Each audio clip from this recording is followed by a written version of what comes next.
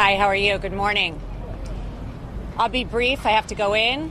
But we just heard Leticia James make comments that nobody is above the law. I think that's quite rich, considering that anybody that's a Democrat, including the Biden family, seems to be above the law every day.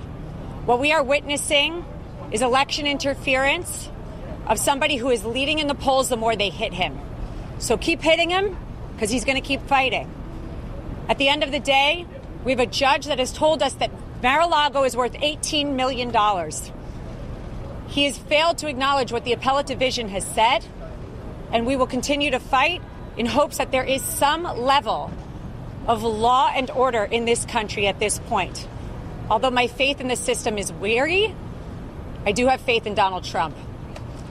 Thank you very much. Leticia James campaigned on getting Trump. That's what this is about. Election interference. Leticia James, Alvin Bragg, Fani Willis, Merrick Garland, and Joe Biden. This is designed to do nothing else but stop President Trump as he's leading by 10 points in the general election.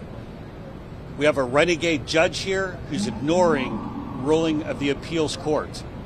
President Trump's assets are worth way more than what the court would have you believe. But this is all about 2024. Do not get it confused. This is nothing more than election interference.